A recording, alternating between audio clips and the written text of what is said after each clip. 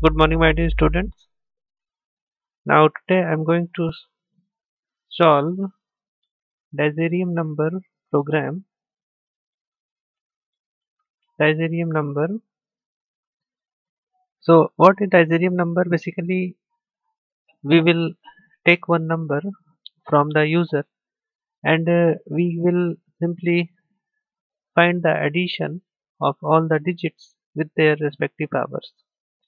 Now, here I'm opening this file and I'm going to show you that how we can use the concept to find the Disarium number.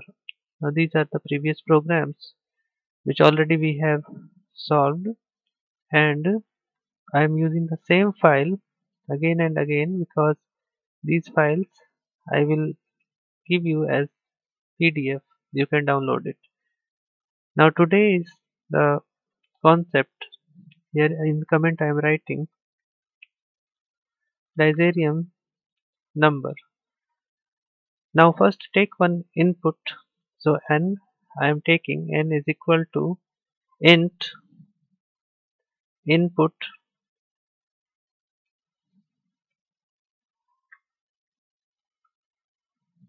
enter the number. First this will accept the number from the user, enter the number. Now we have to use the n in the while loop, so while loop will destroy the number. So temp is equal to n, and temp1 is equal to n also. First time we have to count the number, so c is equal to 0 I am taking, and if any variable is needed then again I will use while. In while I am writing temp is greater than 0 and create the block.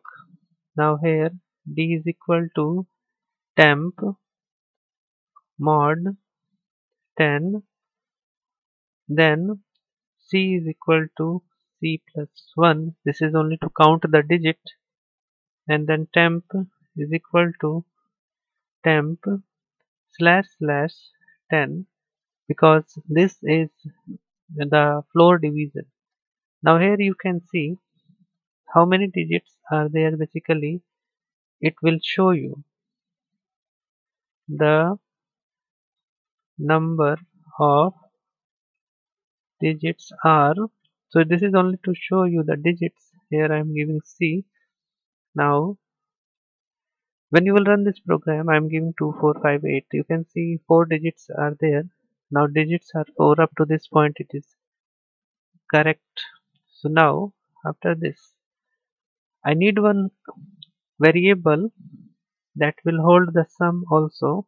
So I am declaring here sum is equal to 0. Now again while temp1 is greater than 0, then create the block d is equal to temp1 mod 10, sum is equal to sum plus math dot pow d comma c. Now here you have used math dot pow, so here import math is needed. Now you can see this is the last count of c, so you have to decrease c equal to c minus 1 every time, and temp1 equal to temp1 slash slash 10 to run the loop. Now after this again you can give the print here sum of digits are, sum of digits are sum. Now run the code. Now here I can give 1 2 3.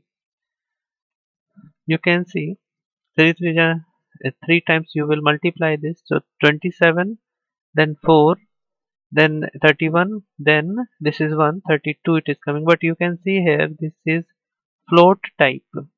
Now you have to change it to integer type. So simply you will take this in bracket and you will convert it in integer form. Simply you write it here int. Now again when you will run this code 1 2 3, here I am giving 1 2 3. Now you can see this is the integer type. Very easy it is. Now sum is coming, so you have to compare if sum is equal and then print Disarium number, else print not Disarium number. Now run this code 135. Here you have to give the value 135. This is addition is also 135 and it's a Disarium number you can see. Now again run this code and I am giving the number here one something I have given. Now you can see not Disarium number. Now students practice this code. This is a very important program and thank you.